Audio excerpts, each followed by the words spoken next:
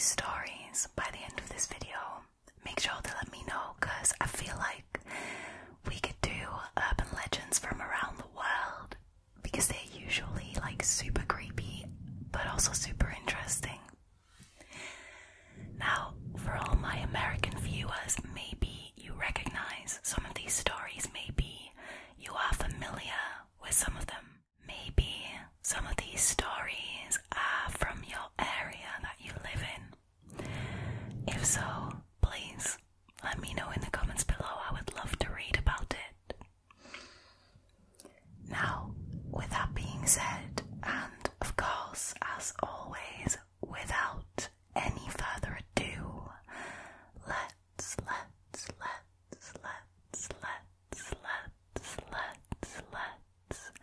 get into tonight's stories, shall we?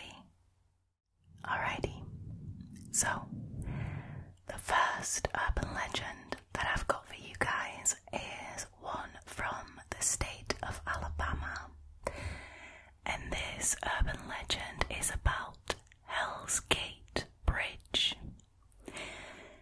So, in Oxford, in Alabama, there is a bridge called Hell's Gate Bridge, and it comes with its very own urban legends associated with it. So, the generally accepted story about this bridge took place in the 1950s, so quite a while ago.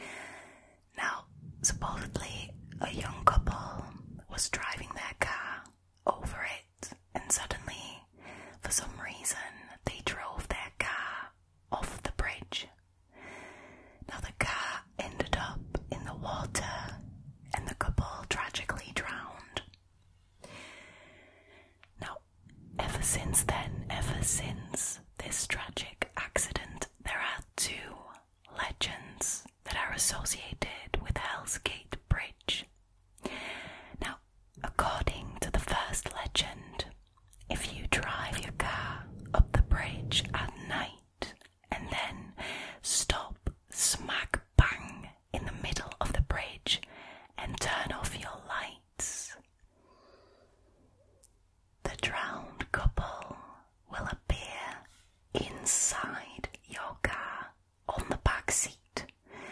Even worse, it is said that those two leave behind wet patches on the seat as some sort of twisted souvenir. That was the first legend, but the second one is the entire reason that the bridge got its spooky name in the first place. So this one also involves driving your car up the bridge. So apparently, if you do so and you look over your shoulder halfway through, the scenery behind you changes and essentially becomes like a portal to hell, engulfed in flames. Ghost hunters and bored teenagers alike have been putting these legends to the test, so much that Hell's Gate Bridge is now in such disrepair that it's completely closed to any type of visitors. Now, at this point, even walking across the bridge is strongly discouraged because it could potentially be dangerous.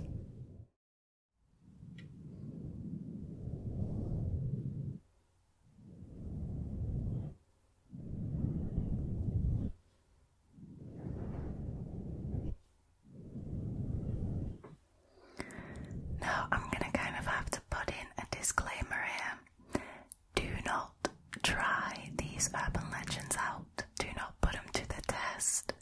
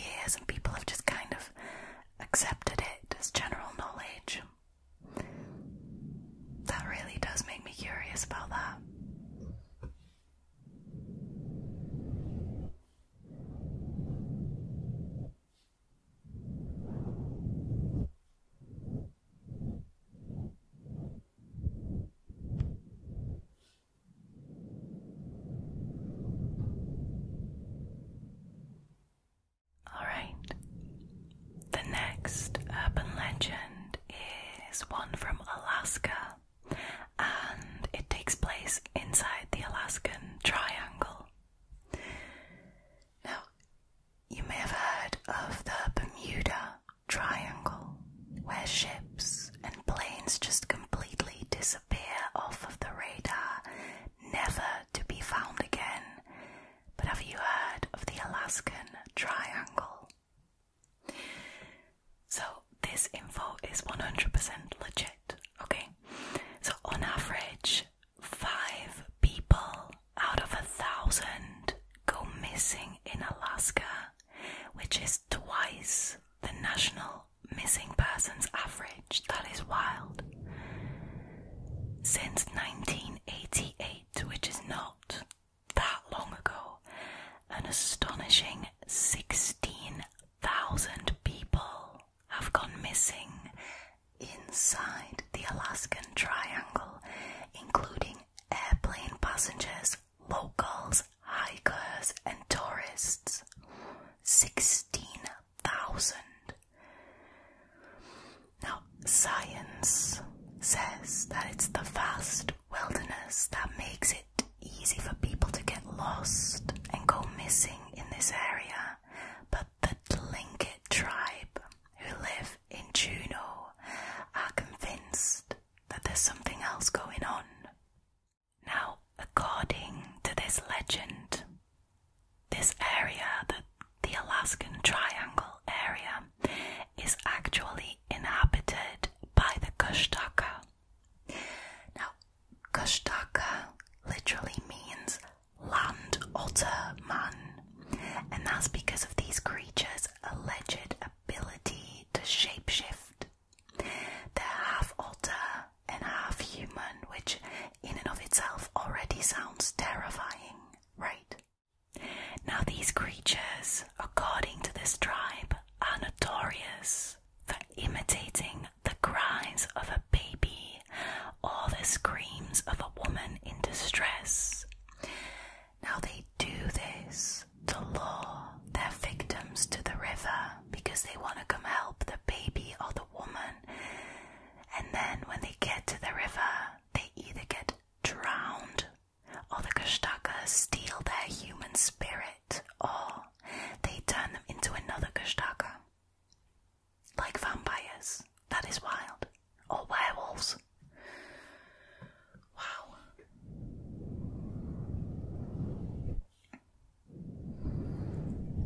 I mean, it doesn't necessarily specify how the Kushtaka can turn somebody into another Kushtaka, but I'm assuming it's with a bite, because that's how it works with vampires and with werewolves and other zombie-like creatures from games and TV shows. So I'm assuming that the Kushtaka has to bite a human in order to turn it into a new Kushtaka, which is terrifying, and I'd rather not think about that.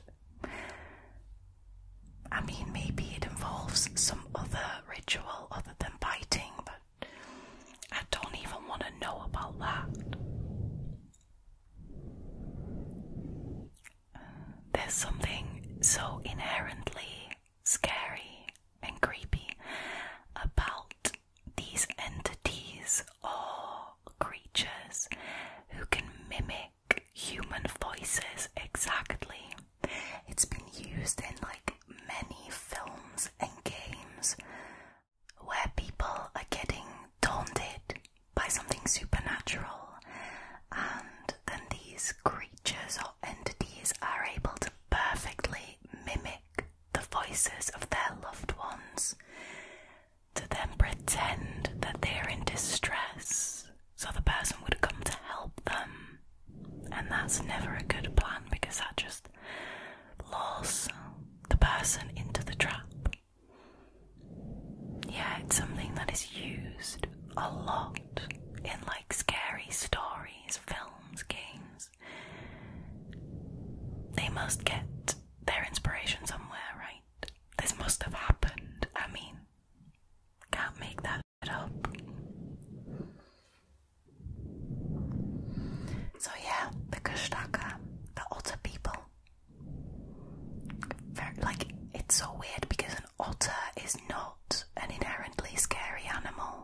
It's not like half shark, half human, but something about the thought of a half otter, half human just does not compute in my brain. Like those two things seem mutually exclusive. It's just a weird, like a strange vision that I have of them. And it's terrifying. It's absolutely terrifying.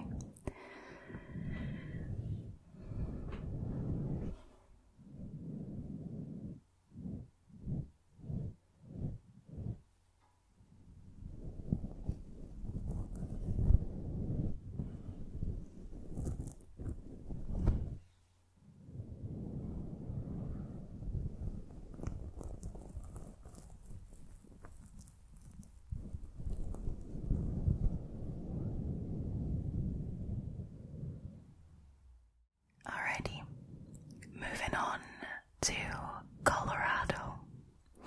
Now this urban legend is about Riverdale Road. So, Riverdale Road in Colorado is inarguably spooky.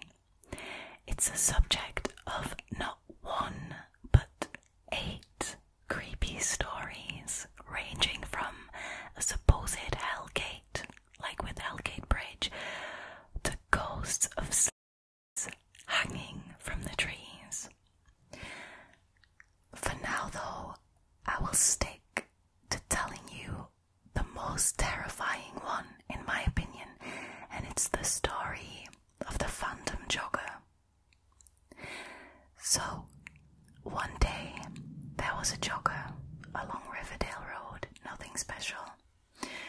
I mean, why you would jog just for fun is beyond me, but I guess that's like personal preference and it's completely besides the point. So anyways, a jogger on Riverdale Road. Anyways, a car came up who hit this jogger, and instead of offering help, the driver left the jogger for dead. Now, the urban legend that's associated with this story is that if you drive your car up to the site of the crash and you park it there, you can hear disembodied footsteps getting closer and closer and closer to your car.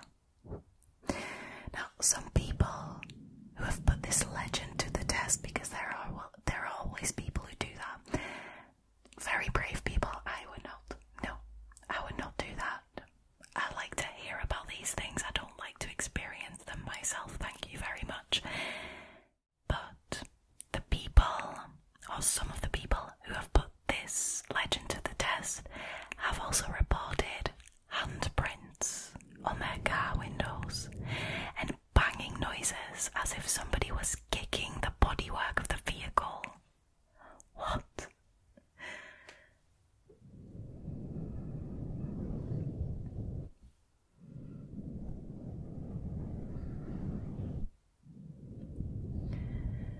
So, as if disembodied footsteps, so essentially a ghost jogging towards your car, isn't enough.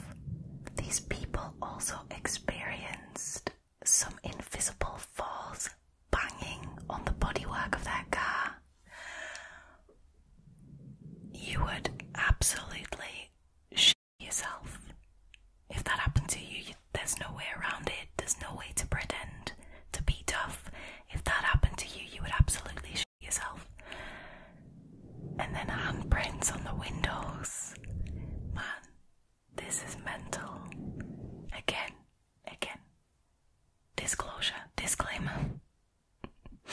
Disclaimer. Do not try this out. But I think that speaks for itself.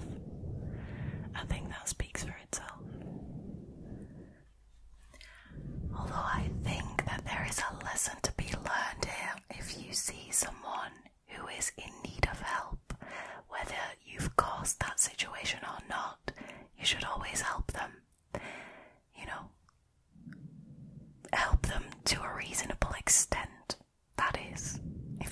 watched my previous video, you will most likely know what I am talking about.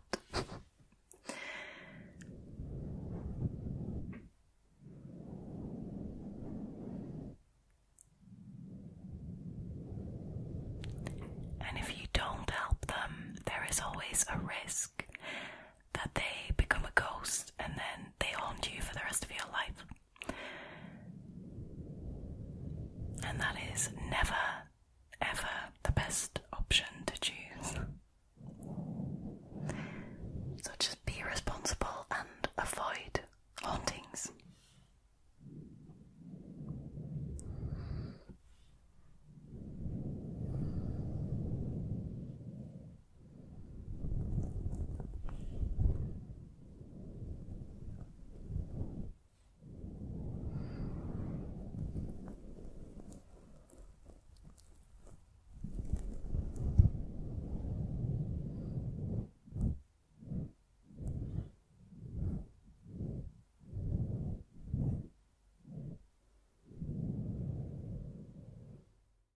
Okay, so the next story is in Georgia, and this one is about Lake Lanier. Now this is a special one because it's a lake that I had never heard of, but it is mental to think that something like that actually happened. Right, so Lake Lanier in Georgia was created with a perfect recipe for hauntings and disaster. So essentially what happened is that the government had received congressional approval to create the lake in 1946. Now, in order to create this lake, the government bought up entire towns, right? Which is already bad enough. But wait, we're not there yet. Wait. See, this is where they made some very interesting choices. So instead of demolishing the towns that they had bought and then moving on to creating Lake Lanier, they thought it was just a brilliant, brilliant plan to just leave the towns there and then let the water cover them up. Like, totally logical. Sounds like a solid plan, right? So imagine going for a casual swim in Lake Lanier and then knowing that at the bottom of it there's an entire town. There's multiple towns even. There are multiple cemeteries and even an entire racetrack. And if that in and of itself is not spooky enough for you, listen to this. Now, since the lake was created in 1946, there have been an unusual amount of deaths and freak accidents on this lake. Now, in 2011 alone, there were apparently a total of 17 deaths. That is 3 deaths every couple of months. What?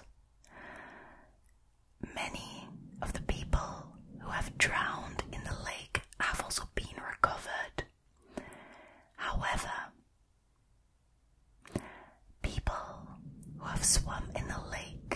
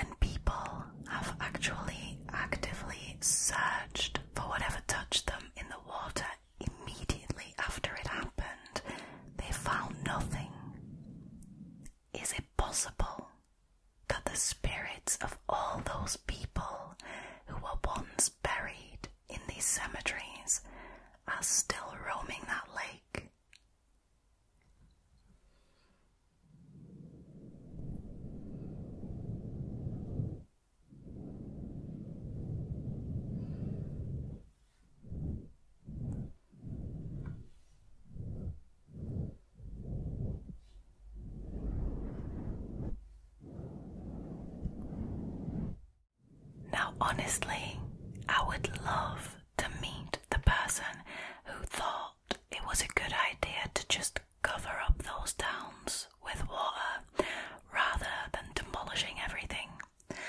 That is some bad mojo, if ever I've encountered some. Like, that is possibly one of the stupidest ideas that I have ever heard. Who does that? And see, what is not clear to me is if you are swimming in this Lake Lanier, it is 100% definite that you know that all of that is under you, but I'm wondering, can you also see it? Like, is the water clear enough to see it without, like, actually diving down to it? That's what I want to know. Like, how deep is this lake? I don't know that. So if you are, like, swimming with goggles, can you see it? Is it clear enough? Man, that would be a massive no from me. Although, to be fair, now that I'm thinking about it, I think if you can't see what's under you, but you know it's there, that might be even scarier than actually being able to see it. Because that's what makes swimming in the deep ocean so scary, because everything under you is so dark and you don't know what's lurking in those shadows. I don't know if your immediate thoughts go to, there's probably going to be a shark here, or whether they go to, like, monsters of the deep sea, like unknown creatures yet to be discovered. I mean, that would probably be scarier if you can't see the town underneath, I reckon. But man, that is the stupidest idea that I've ever heard. And I mean, you can't avoid, if you are literally gonna put cemeteries underwater, how are you gonna avoid bad vibes, bad mojo? I mean, no, it doesn't happen. It doesn't happen. You don't avoid that. Blimey, don't go swimming in that lake, you guys. Don't do it. No, I don't approve of going swimming in this lake. Can't imagine the water being very healthy either, if, like, it is, like, there's literally an entire town in it. Like, I can't see this water being very healthy or clean or anything of the sorts. So, I mean, if the ghost arms and legs touching you is not a problem for you, then maybe you should still reconsider doing it because of probably the poor quality of this water. Like, that sounds like a health hazard.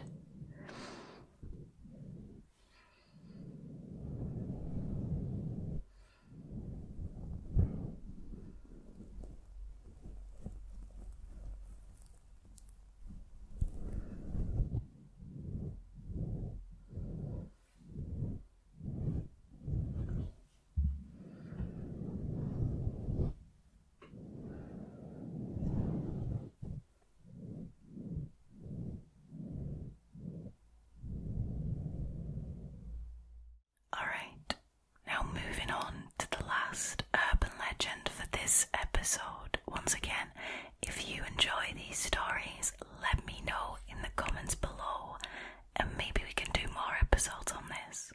Okay, so this one is in Indiana and it is about the 100 Steps Cemetery.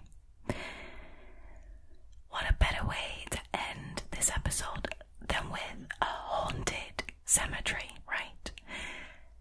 Now, the cemetery that I'm talking about is located atop a hill in the town of Brazil in Indiana. Now, to reach the top as a visitor, you have to ascend a 100-step staircase. Now, that sounds tiring and off-putting to me already. Now, it's unclear exactly when people first started reporting hauntings in this cemetery, but the graves inside it can be dated back all the way to the 1860s. That is quite old. Now, the legend of this cemetery states that if you find yourself inside this spooky cemetery at midnight, you have to climb the steps all the way to the top and count them as you go. So, on your way to the top, you would be counting to 100, right? Right, so it is rumoured that once you do this, the ghost of an undertaker will appear when you reach the top. And then this ghost supposedly gives you a vision of your death. Now, once you've received your vision, you go back down, and on your way back down, you are supposed to count the steps again. If you count the same amount of steps on your way down as you did on your way up, then the vision was false. If not, then congratulations. You now know to stay away from falling pianos or maybe planes or large bodies of water like Lake Lanier. Now, the cemetery has, because of this, truly been a magnet for ghost hunters and fans of the paranormal alike. Of course, some people have tried to outsmart the ghost of the undertaker. They would do this by just avoiding the stairs altogether. Now, some of those people who have tried that have then reported being knocked or shoved to the ground by an unseen force. Turns out, you can't trick the undertaker.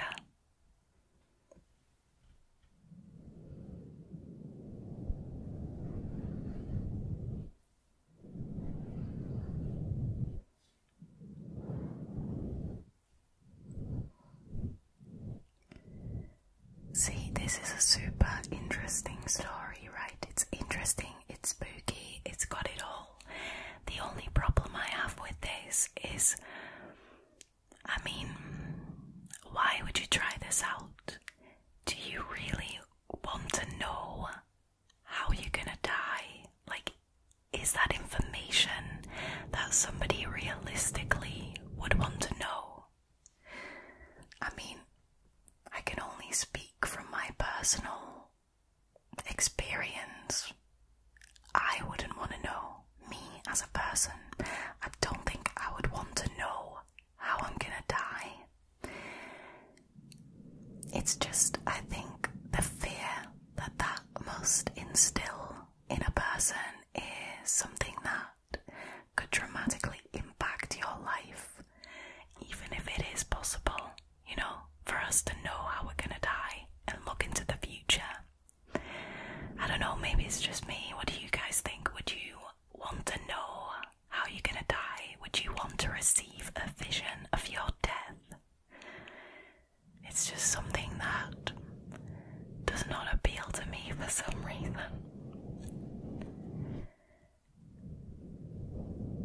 Once again, if you do not either want to receive a vision of your death or want to be shoved or knocked to the ground by the ghost of an undertaker, I would probably not try this urban legend out myself.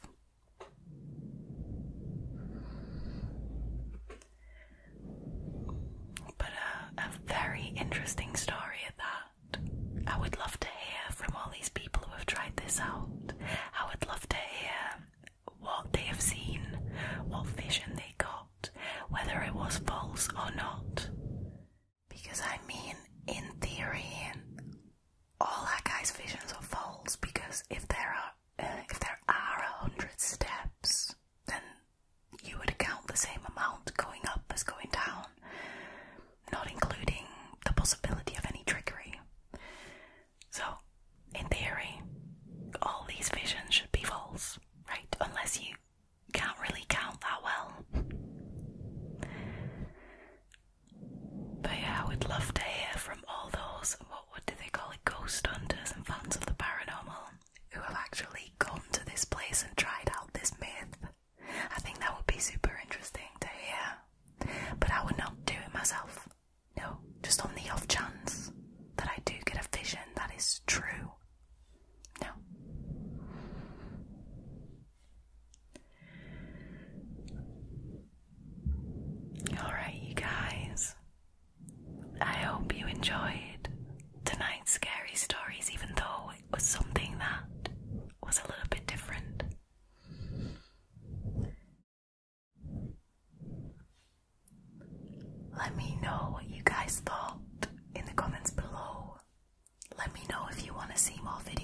type. I, of course, want to thank you for choosing to hang out with me again tonight and for spending some time with me. I hope I will see you in next week's video. For now though, all there is left for me to do is to wish you a very, very, very,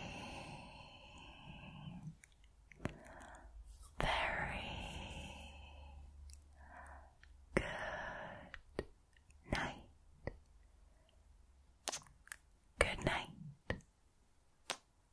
Good night. Sleep well. Don't let the bed bugs bite.